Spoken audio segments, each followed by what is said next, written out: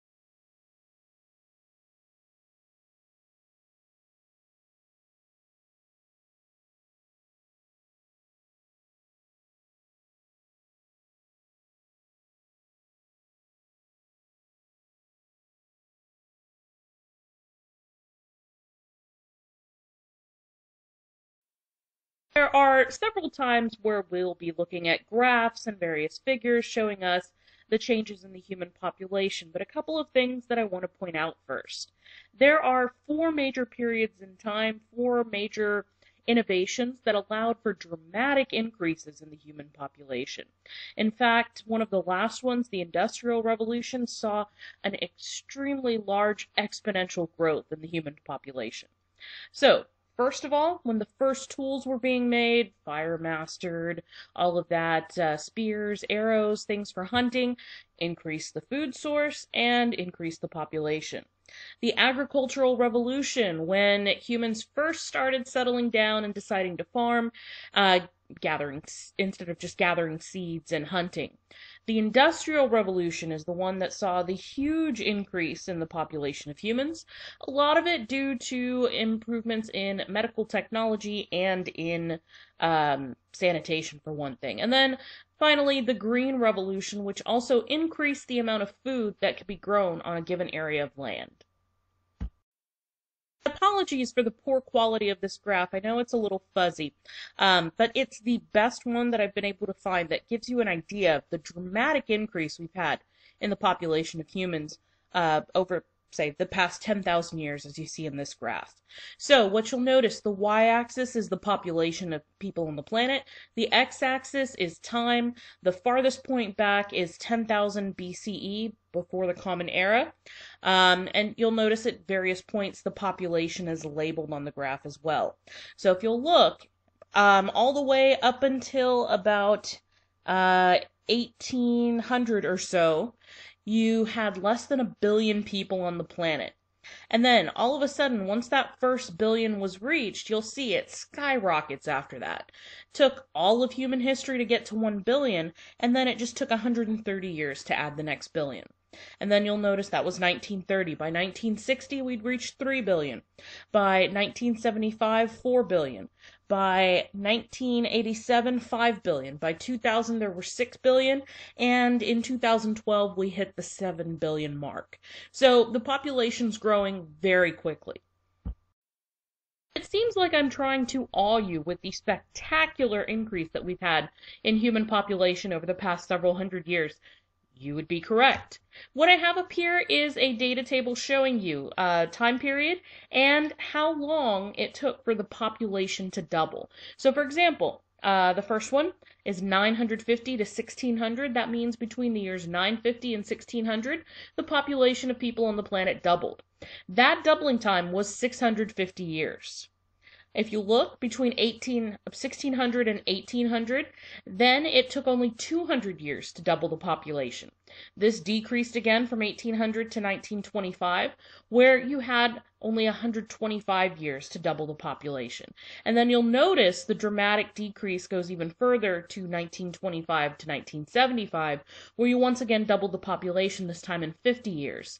However, People started to notice a dramatic decrease in birth rates in developed countries, and so you started having a slowing of this huge population growth. And so the doubling time remained the same from 1975 to 2025.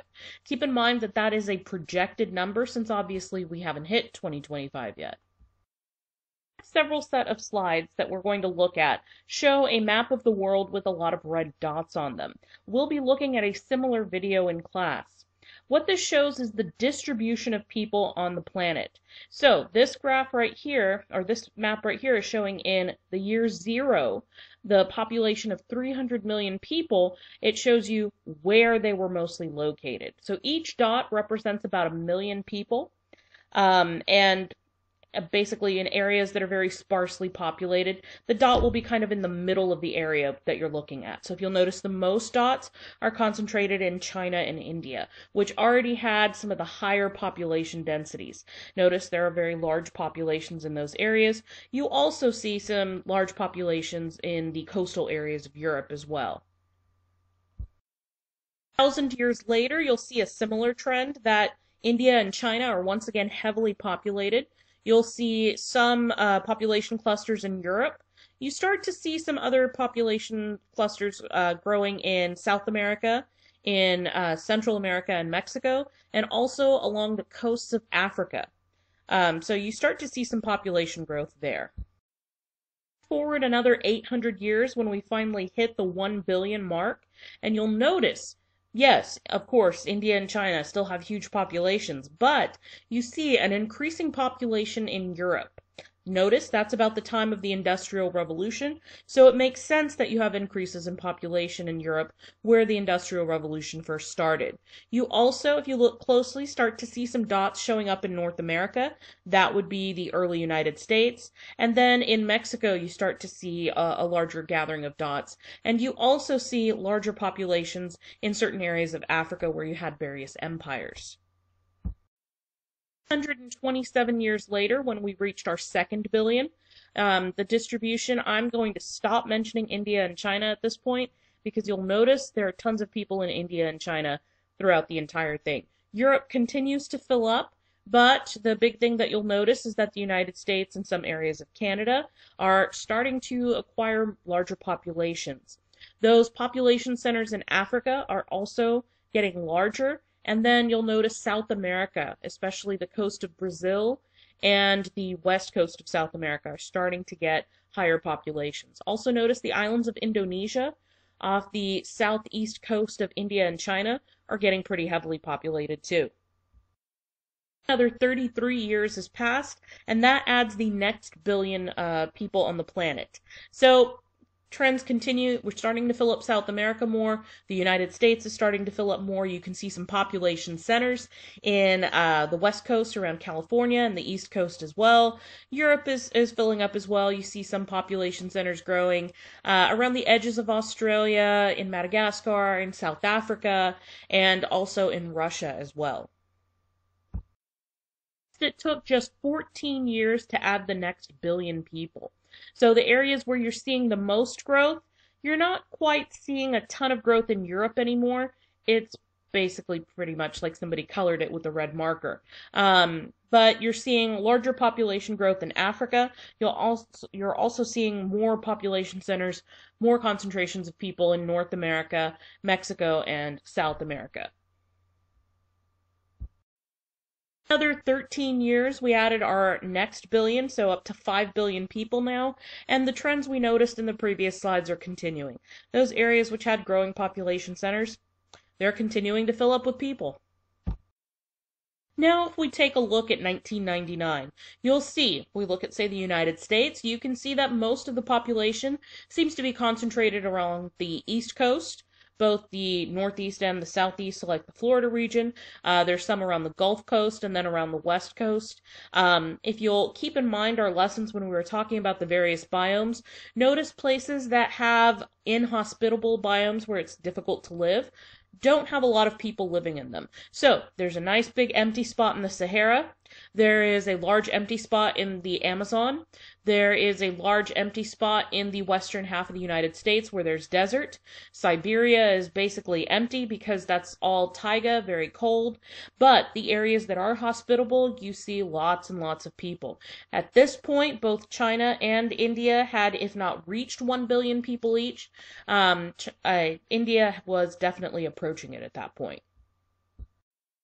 So this slide is speculation. With a kind of moderate growth rate for the world, what population might we expect to see, say, in the year 2050? So some conservative estimates have put the population at 9 billion. I've heard estimates go as high as 15 billion. Hopefully we won't reach that. You'll notice it just kind of looks like somebody just started coloring in the map. Basically, people are filling up all the regions that they can. One of the things I want to point out is that if all the dots that were being used to represent 1 million people would not fit along the edges, like along the coastline areas where they would actually be people living, they started putting them inland of that. So you may actually have higher population densities that aren't indicated on this map. So our dramatic announcement of the lesson: the world's population officially reached 7 billion on about Halloween night of 2011. There's an estimate for the exact time that the 7 billionth baby was born based on an average how many people are born every minute. But it's not like there's one kid out there who's like, "You're 7 billion!"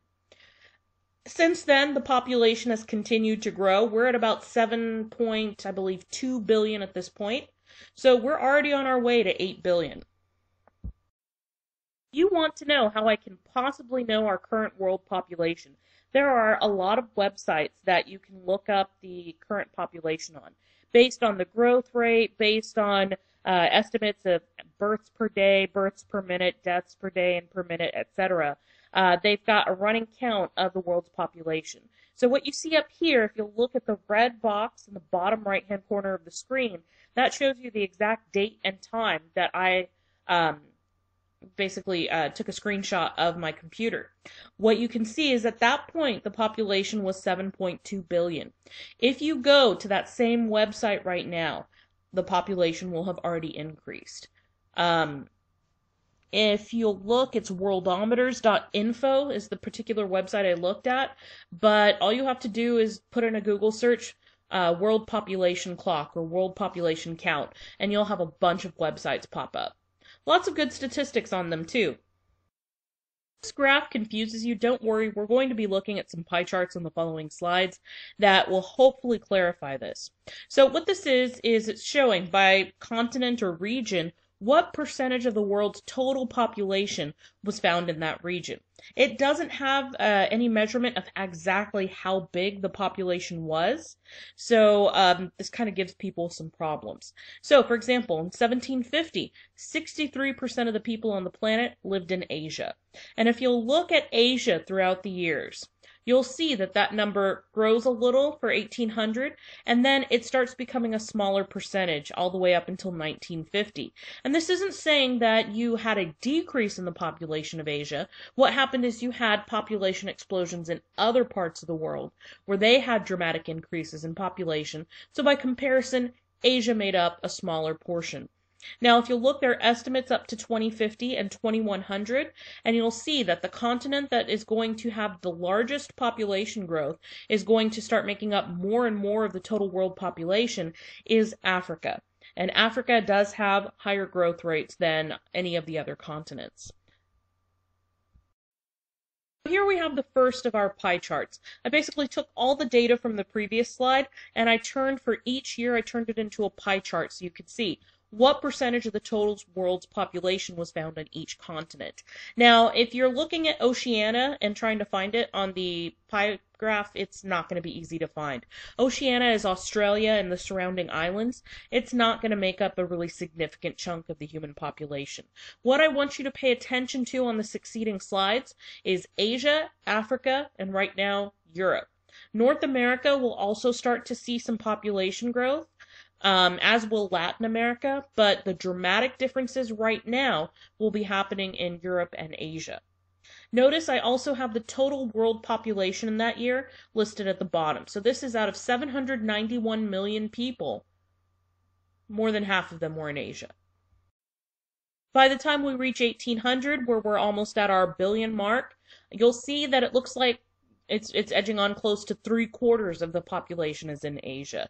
Looks like there's a lot more of the population living in Asia. It could be that there were higher growth rates, or it could be that there were higher death rates in other parts of the world. So you'll see Europe is holding steady at about 1/4 of the population. North America looks about, oh, I'm sorry, Africa looks about half of that. Sorry. Africa and North America look very similar on the key. And Latin America, North America, and Oceania make up a tiny sliver of the total population. Reach 1850, we've topped 1 billion. We still have a very large chunk of the population is Asian, but it looks like we've had a small increase in the percentage of the population that's in Europe. Africa is holding steady. Now you start to see some growth in the population percentages in Latin America and North America as well. 1900, you definitely see that Europe's population is starting to make up a larger percentage of the people on the planet. So in 1900, 1 out of every 4 of the 1.65 billion people on the planet lived in Europe. We still have more than half of the planet living in Asia, half of the human population. But keep in mind, Asia's huge, so you're always going to have a lot of the human population living there. Then you see Latin America and North America are starting to make up a larger percentage of the population. Africa is actually decreasing a little at this point. Doesn't mean the population didn't decrease. It just means it doesn't mean the population decreased. It means that the population of other areas probably increased more at that point. 1950, you can see out of the 2.53 billion people, still half of them in Asia. It looks like there are less percentage of the world's population is in Europe at this point. Why? Because you're starting to see more population growth in Latin America, North America, and in Africa as well. I want to point out that North America got a lot of its population increase basically from immigration, a lot of people moving in. That as well as a higher birth rate as well. Year 2000 with 6 billion people, you see Asia really making a comeback. Europe is now a much smaller portion of the world's population. Latin America has grown to encompass more of the world's population than North America, and Africa is starting to grow again as to become a larger percentage of the world's population. Here's the first of our projections. The really large change that you'll see. Europe continues to shrink. Europe's population just isn't growing that fast, while there are other parts of the world who are having higher growth rates, higher population growth rates. Most notably, you'll see that Africa is now starting to make up about 1/4 of the world's population. So at that point, in approximately an estimated 9.31 billion people, 1 out of 4 of them will live in Africa.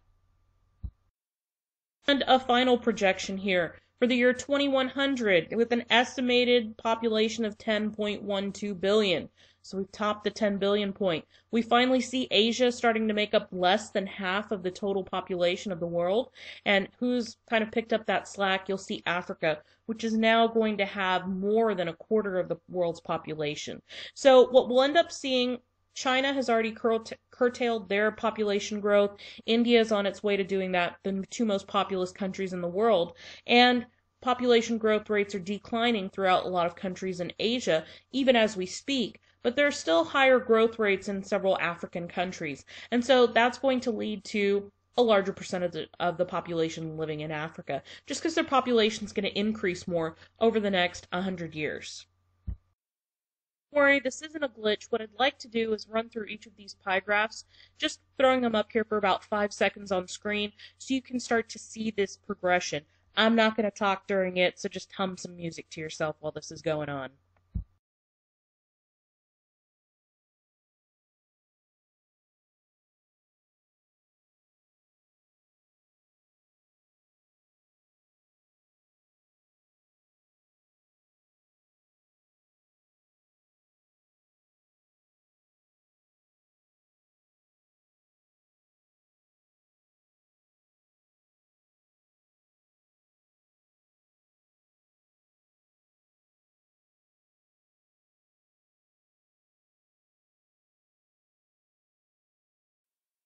Now, wasn't that a nice break? None of that mystery lady yammering at you in the background. If that went by too fast for you, keep in mind, you do have control of this lesson. You can rewind and go back and watch it again. So here we see a graph showing the human population from 1950 and then showing estimates all the way up to 2050. You'll see it is divided up by major areas. So you have North America, Latin America, Europe, Asia, and Oceania, and you have Africa. Big difference between this and the previous pie charts. They're just lumping the Australia area in with Asia. So those dotted lines that you see towards the top, they're labeled high fertility rate, medium fertility rate, low fertility rate. So this is depending on whether or not we have a decrease in the growth rate, whether the growth rate stays the same, or whether it's kind of in between. So the upper estimate, if everybody keeps having babies, a lot of babies, we could reach by 2050 11.2 billion. If people stop having children, if they go down to having just enough children to replace themselves in the population, we could end up at 7.7 billion, but considering we're already at 7.2 billion, I don't think that's going to happen. So the medium estimate that a lot of people are using is 9.4 billion. So this graph may be a little more difficult to read. Let's take a closer look at the y-axis. The label on the y-axis is the stabilization ratio, or the number of births divided by the number of deaths. Keep in mind, if that number is 1, you'll have equal births and deaths, and your population's not really going to change. So notice that's also labeled on the graph 1 equals stable population in green down there. So the closer these lines are coming to the number 1, the closer we're getting to having no population growth. So you'll see developed countries, which are in that olive green color, are already at about a stable population, and they're actually projected to go below the stabilization ratio of 1, which means you would see a decrease in the population of these areas. The developing countries, you will see that they still have higher birth rates, so there's still population growth happening there. But Asia is approaching the stabilization ratio of 1 very rapidly, Central and South America as well. Africa is going to take longer to get to that. Been a while since I've thrown in a vocabulary word, so here I'll throw 2 at you. The 2 of them are replacement level fertility, which is RLF, and total fertility rate, which is TFR. On the AP test, you can expect to have those thrown at you either as the full-on word like replacement level fertility, or as an abbreviation. You may get questions that ask about RLF and TFR without stating what they are. So you do need to memorize those acronyms and what they stand for. Replacement level fertility is what I was talking about in class, having enough children just for a couple to replace themselves. I also mentioned that it's at 2.1, an average of 2.1 children per couple. Why? Because if everybody just had 2 children, some children may end up having diseases, may end up being born with birth defects, may not make it to reproductive age, and then there are always accidents. So that extra 0.1 is kind of like a buffer, just in case some members of the population die off before they reach reproductive age. Note, this is not a conscious decision. It's not like somebody's out there dictating, okay, every 10th couple is going to have 3 kids. This is just an average. You may have some people have no kids. You may have some people have 4 kids. The fertility rate tends to be higher in less developed countries, and the total fertility rate is the average number of children that a woman's going to have in her lifetime. This can be anywhere from 0 all the way up to large numbers like 8. So this can vary depending on the country. Once again, where you have the more developed countries or the more economically developed countries, you tend to have lower total fertility rates. Apologies on this slide, guys. I ended up finding more stuff that I wanted to put on this after I'd already sent your notes out to be printed. All the blue stuff needs to be written down. You can just pause on this slide, write everything down wherever you have space in your notes. So let's talk about this. We'll notice that a lot of these factors that affect fertility rate have to do with women. Whether they're educated, whether they have equal rights, that makes a very big difference in the number of children a woman will have in her lifetime. Other factors that are besides the point of women and their rights, degree of urbanization. If you have a lot of people living in cities, you tend to have smaller families. Social and religious beliefs can also make a large difference. The one that comes most readily to mind is Catholicism has a ban on birth control. And so in countries that are primarily Catholic, you would expect to have higher fertility rates if people are following religious practices. Governments can also influence how many children a family has, either by encouraging certain size families or by more dictating it, as we'll talk about with the one-child policy of China. Economic status can also have an effect. There's actually information that shows that the higher the poverty level, the more children a couple will have.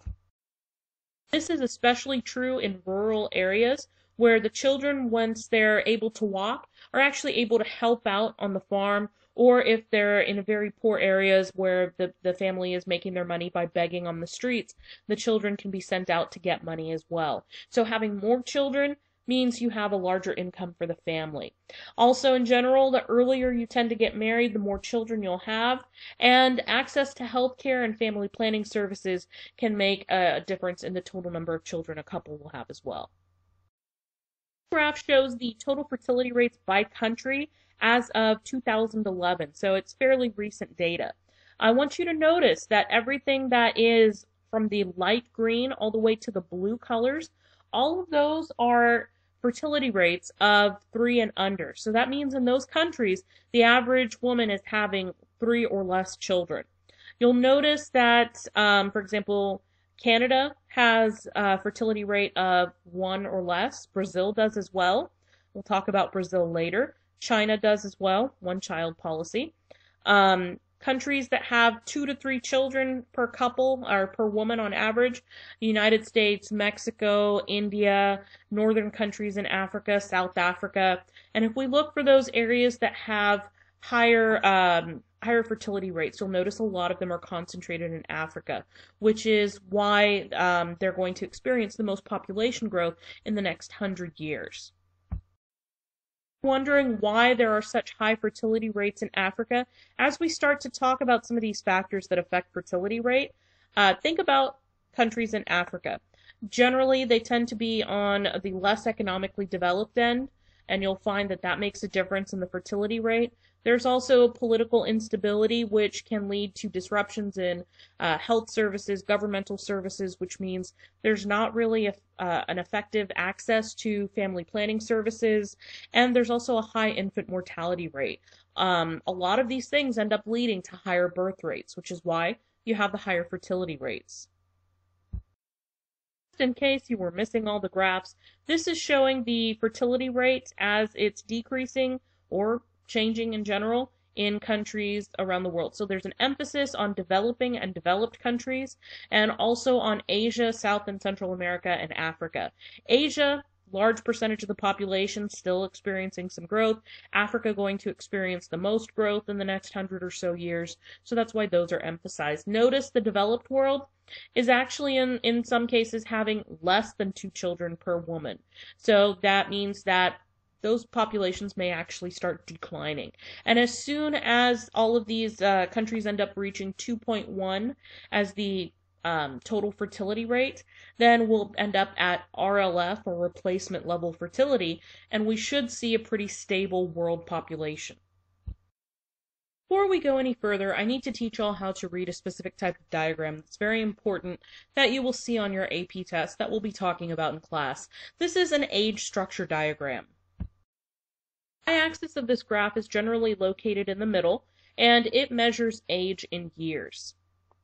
It may not have specific numeric labels, but I'm sure you can tell the higher you go away from the x-axis, obviously the older the individual you're talking about. X-axis is most often a measurement of the percentage of the population. There are some age structure diagrams where you won't see percentage of the population. You'll see an actual count, like millions of individuals. So make sure that whenever you encounter one of these diagrams, you read the label on the x-axis. I'd like you to notice that to the left of the y-axis, notice the numbers don't become negative. you can't really talk about a negative percent of a population. So all of the numbers we're dealing with are going to be positive values. This may become more clear as we start to look at what you see in an age structure diagram. You will have a label of some sort, but in general, the rule of thumb is everything to the left of the y-axis represents males in the population. We begin to look at each of these specific bars that are graphed. Each bar represents the percentage of the population that falls in that age group for that gender. So the yellow highlighted bar that you see here represents the part of the population that is made up of boys between the ages of 0 and 15. And if you read on the x-axis, that's 10% of the population. So the total population, 10% are boys from 0 to 15. Next bar up just shows you that 8% of the total population of this country or region is made up of males between the ages of 15 and 30. And you can read the rest of the bars yourself. I hope this seems fairly obvious, but if the males are on the left side of the y-axis, then the females are on the right side of the y-axis. I want to point out that you don't necessarily see an age structure diagram being completely symmetrical. You can have some areas where you have more males than females. So obviously you would have a higher percentage of your population being males. You can also have the reverse true with you having a higher percentage of females in certain age groups or overall.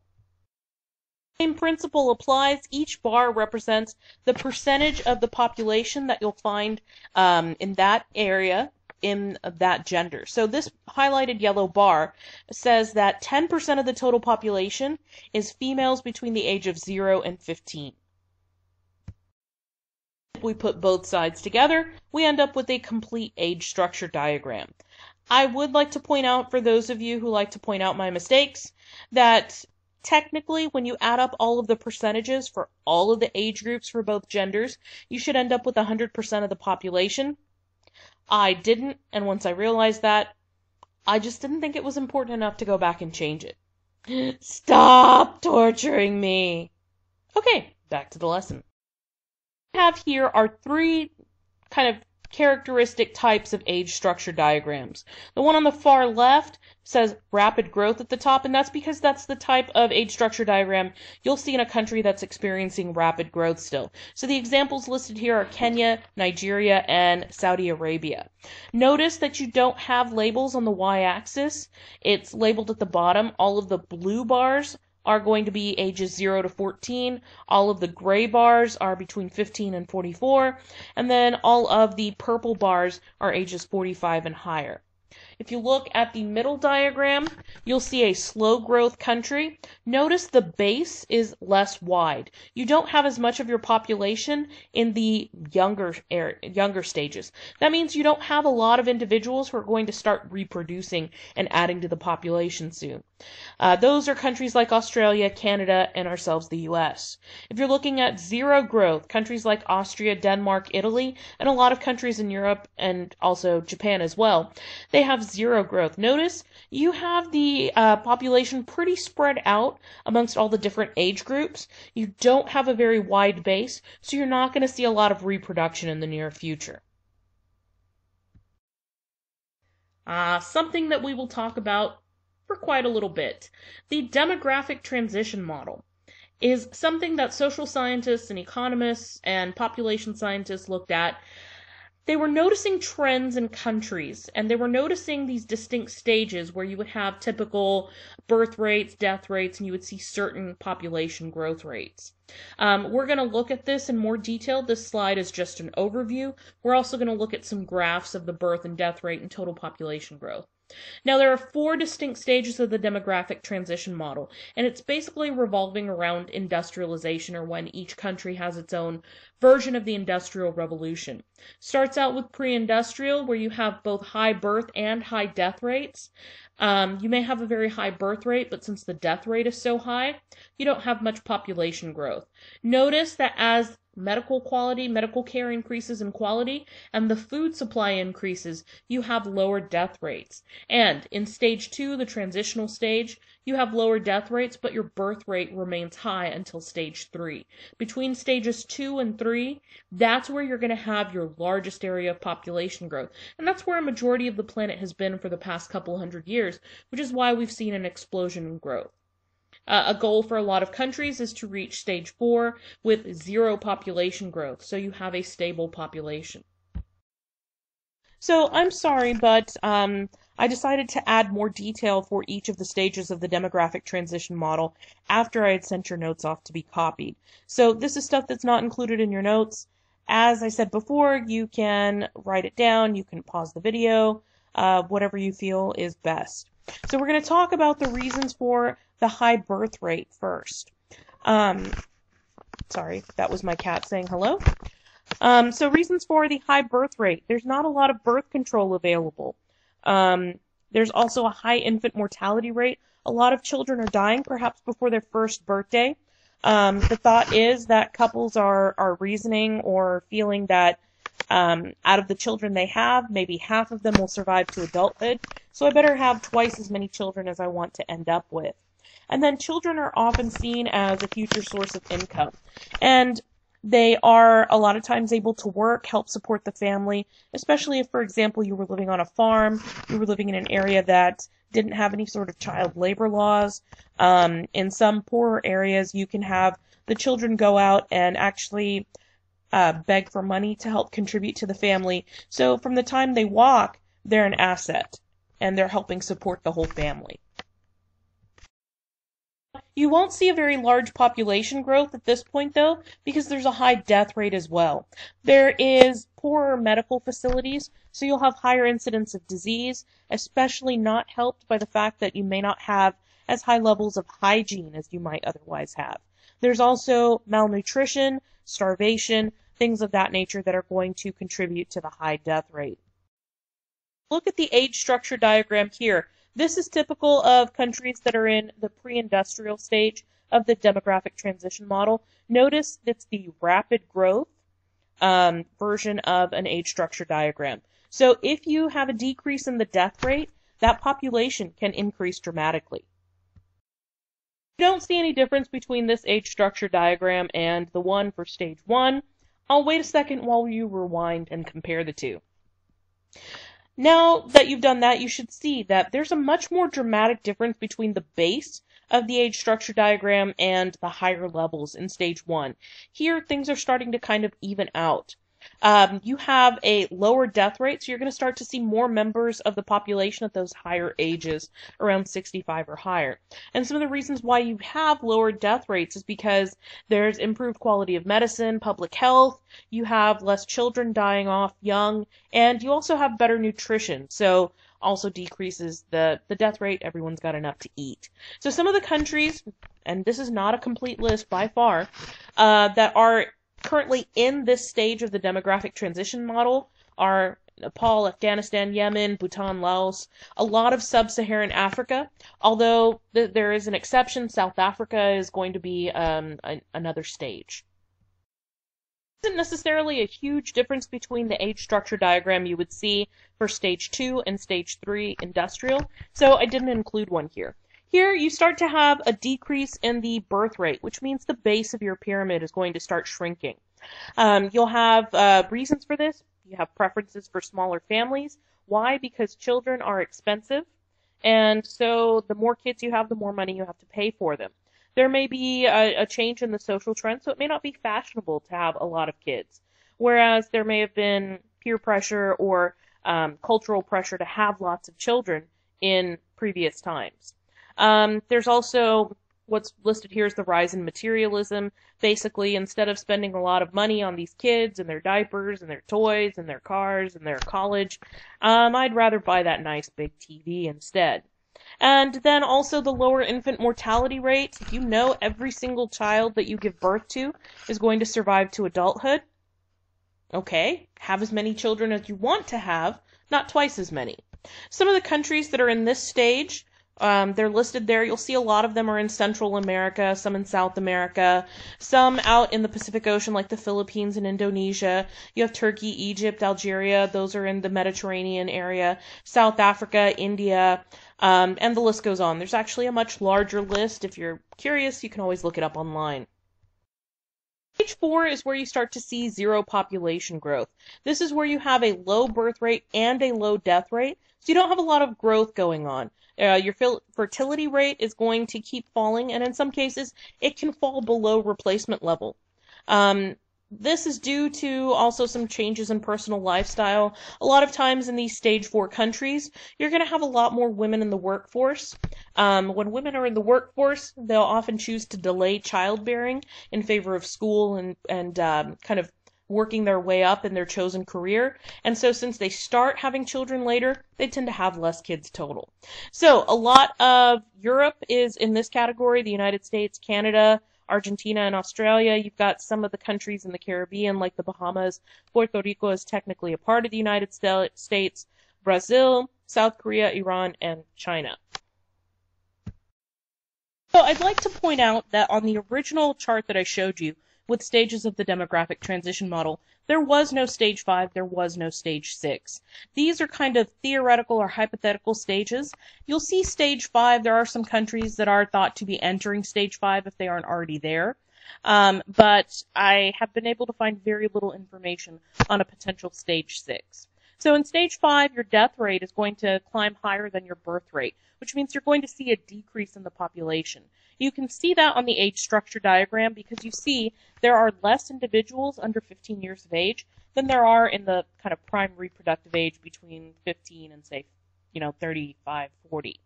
So that means you're going to have less individuals who are going to be reproducing and adding to the population. In general, you should expect to see a decrease in the population for countries with that kind of age structure diagram. There are a number of reasons listed for the low birth rate. Most of them are things that we've already covered with factors that affect total fertility rate or things that decrease the birth rate in stage 3 of the demographic transition model. Only one thing wasn't stated there, which is an increase in non-traditional lifestyles. You don't necessarily have everybody following the old plan of you're going to have a family with a mom and a dad and 2 kids. You might have people who choose to remain single for their entire lives. You also have homosexual couples who are not going to necessarily be adding a lot of members to the population as well. So that can also factor into the lower birth rate. Now, the little information I've been able to see that references a stage 6 says there could be an increase in the population. I haven't been able to find much information on it, so I don't know why there would be an increase in population. Only time will tell. And just in case you were missing lots of graphs, something besides age structure diagrams. Here is a graph showing the birth rate, crude death rate, the total population in stages 1 through 4 of the demographic transition model.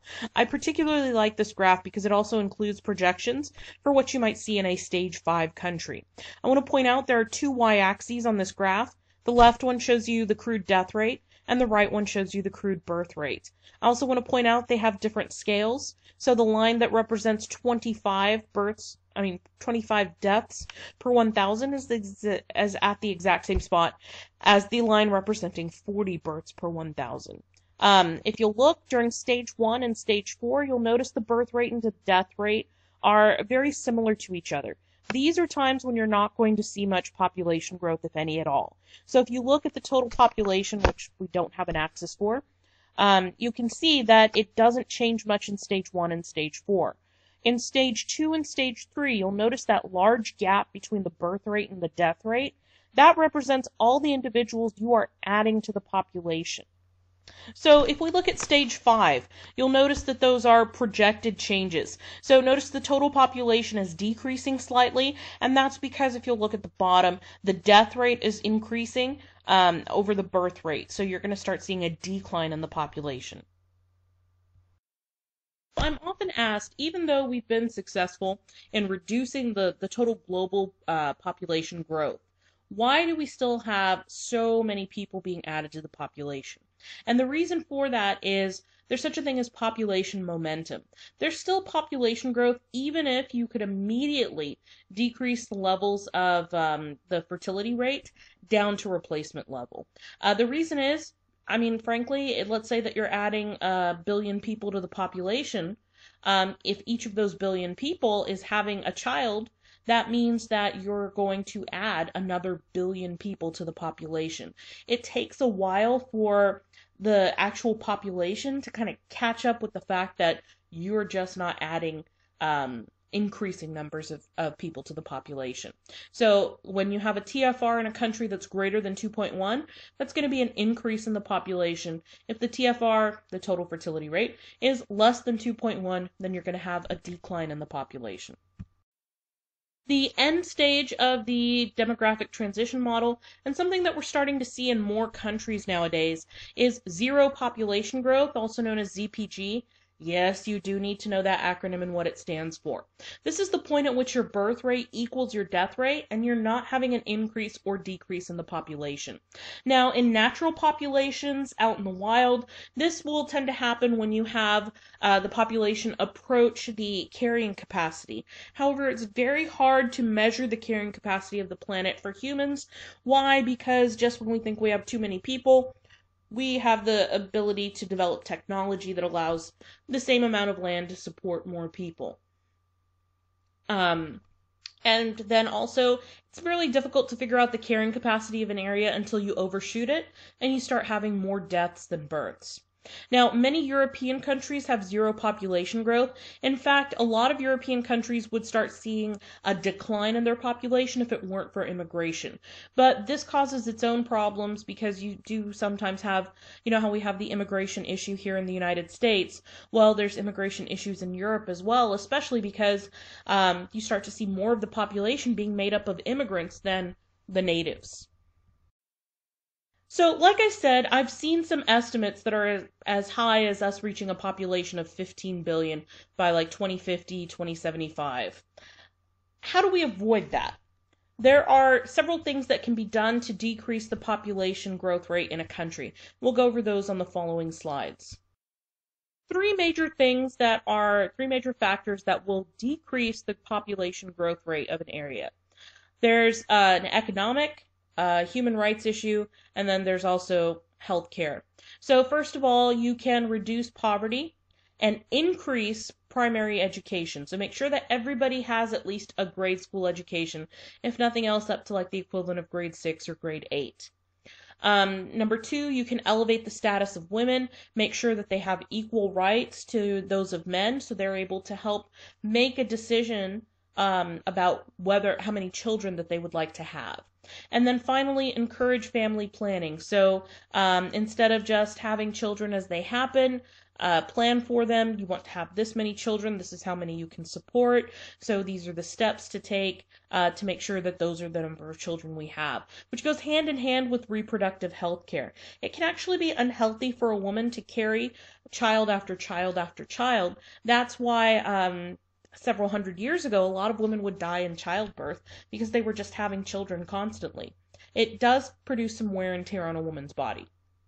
So if you encourage reproductive health, that also involves health care for the mother and also for the child, reduces infant mortality rate too. So healthcare is an important factor. So the reason why economic development is important is because when countries are going through this demographic transition model, the natural social changes that happen, the changes that happen as a result of economic development, for example, increased urbanization, so more people moving to cities, having like standardized education and things like that, tend to encourage decreases in birth rates. And that's going to decrease the population growth.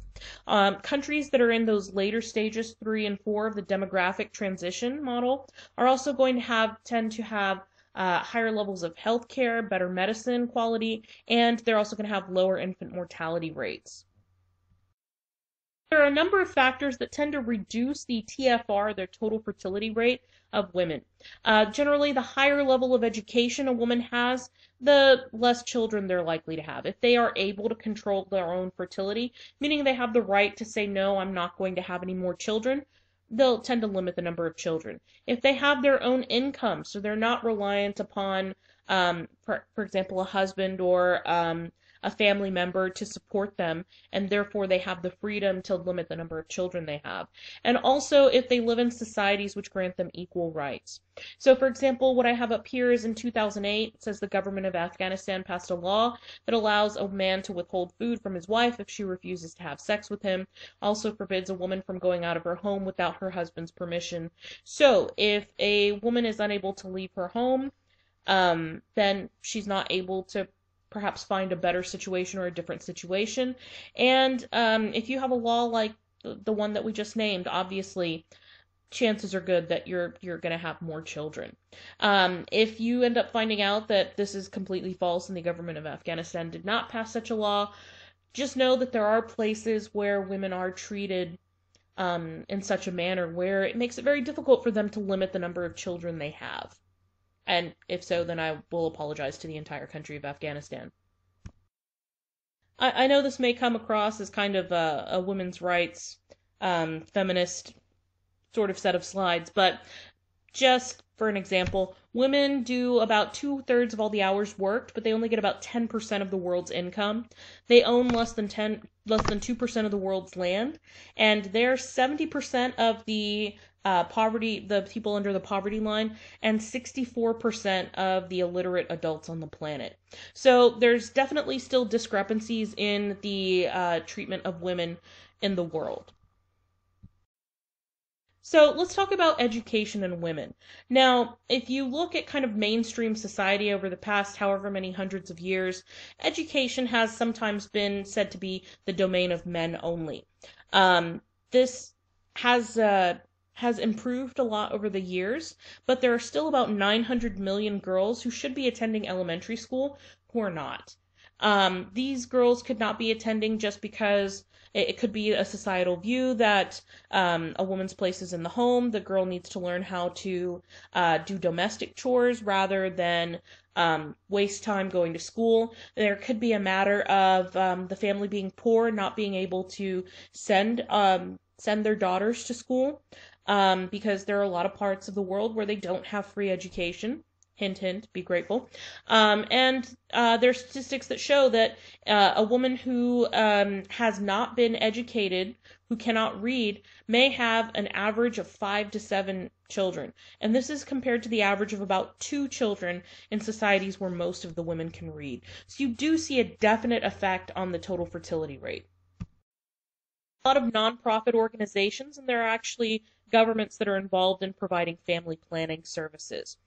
This allows couples to decide how many children they're going to have, try to decide are they going to space them out or are they going to have them one after the other, so they can make plans. They can also make sure they have the resources to support them. A lot of them also will give information on the health aspects of spacing out your births, not having child after child, birth control to make sure that in the intervening time when you're trying to not have another child, that you make sure you don't. And then healthcare is often really important. It's provided for both the pregnant women and infants, which is important in reducing infant mortality. Because of this, there's been a decrease not only in the birth rate, but also in the number of abortions performed per year, and also of the number of mothers and fetuses that are dying before a woman gives birth. And it can also be seen as an investment. For every dollar that's spent on family planning, it does save a lot of money in other costs, things like education, health costs, and social services that have to deal with unwanted births. So, for example, children are abandoned or given up for adoption. Use more statistics about family planning that I thought were interesting. There is a large number, there are several 100 million couples in less developed countries who would like to have access to this information and don't. And if, according to this study by the UN Population Fund, if you were able to provide family planning services for people around the world, it could prevent 52 million unwanted pregnancies, 22 million abortions, 1.4 million infant deaths, and 142,000 pregnancy-related deaths. And that in and of itself is enough to reduce the kind of average estimate for the global population in 2050 by 1 billion people. So that could be 1 billion less people on the planet. And it would only cost about $20 per couple per year. So everybody go and donate some money, or maybe write letters to Bill and Melinda Gates. Countries have tried various methods to reduce their population growth, and they've tried different methods with different amounts of success. We're going to focus right now in this lesson on China and India, two countries whose populations have topped 1 billion. There are also some cultural similarities that affect efforts to control population, and we're going to look at their successes and their failures. Please keep in mind that in class we will discuss these further, and we'll probably also look at a couple of other countries and their methods for decreasing birth rate as well. China and India have a number of things in common.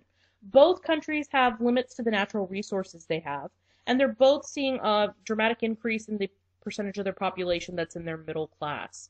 Both governments have been working on this population issue for over 50 years, and in both countries there's a cultural bias for sons instead of daughters. China is very famous for its one-child policy. There are a lot of very strong incentives given to couples to have only one child. They get access to better housing, more food, they get free health care, they can get bonuses in their salary. They can also get better job opportunities for their child if they have only one. There is also a fine imposed if you have a second child or more. Because of this, China has seen a dramatic decrease in their growth rate. Now about 86% of couples use birth control in some form, and their growth rate has dropped dramatically in 50 years, from 2.79% down to 0.47%. Now, I have heard that there have been some changes to the one-child policy in recent years. For example, if you are an only child and your spouse is an only child, you can have 2 children. This is probably because they would like to make sure that their population doesn't decrease too dramatically. And one of the things we'll look at when we watch China's Lost Girls is the cultural bias for sons has led to a lot of daughters being abandoned. And so there's now an imbalance. There's more males in certain generations than there are females. So allowing couples to have more than one child could encourage more to have 2 kids and make sure that they have a girl, if they have a girl, to keep it. I apologize for the fuzziness of these images. Let me go ahead and explain some details to y'all. The x-axis is not in percentage of the population, it's population in millions. The top diagram is for the year 2000, and just as we talked about, the left-hand side of the diagram is showing the males in the population, the right-hand side is showing the females in the population. So you'll notice, even as far as of 2000, you still have a very broad base to this population pyramid. That means that you are going to have a lot more members entering reproductive age in the next 10-20 years. And you start to see that in 2035, which is the image on the bottom left, you see that you have this larger population at each age range. But if you'll notice, the base is no longer wider than the top levels. So that's the decrease in population that you see as a result of China's one-child policy. And you can see this more when you look at the bottom right-hand figure, which is a possible age structure diagram in 2050. That this is starting to look a lot more like that typical zero population growth age structure diagram that we saw earlier in the notes. So India has some differences in their population control policy. One thing to keep in mind is that China is a communist country where the government has more control over aspects of people's lives, whereas India is a democracy, which comes with the similar things that we have in our democracy here. If the government passed a law, you could have protests, you could call for re-elections to re-elect your representatives to get ones who agree with your opinion. So while the government has had encouragement of family planning, the success rate is not as high. First of all, there's a high poverty level, especially in villages and rural areas, and that encourages people to have more children. Once again, there is a cultural bias for sons. So, for example, if your first two children are daughters, that would make it more likely for a couple, especially out of the city, out in the villages and rural areas, to have a third or even a fourth child in an attempt to have a son. So only 48% of couples use some form of birth control in India, and there has been a decrease in the growth rate. So their growth rate has gone down from 2.37 to 1.37 in 40 years. However, it's not quite enough. There will be a time in your lifetime where India's population surpasses China's. We see age structure diagrams that are very similar. They come from the same source as the Chinese ones that we looked at in a couple of slides ago. So the top is the year 2000. Notice there is a very wide base. If you want to go back and look at the Chinese age structure diagram, you'll see that in China's in 2000, their base of the population pyramid has started to level off. But in India, it's still expanding. If you look at the 2035 graph, you'll see that that starts to look kind of like the age structure diagram in the year 2000 for China. And then if you'll look at the 2050, there isn't a lot of expansion, so you are starting to hit population stabilization, but you'll see that kind of bulge in the Middle Ages where you have a large segment of the population. Though you do see when you look at the base, you do start to see less individuals in the younger ages. So hopefully that will lead to a decrease in population. All right, guys, that's the end. Hope you enjoyed the notes, and I'll see you around in class, and you'll hear me around whenever I get the next set of notes up. Good night.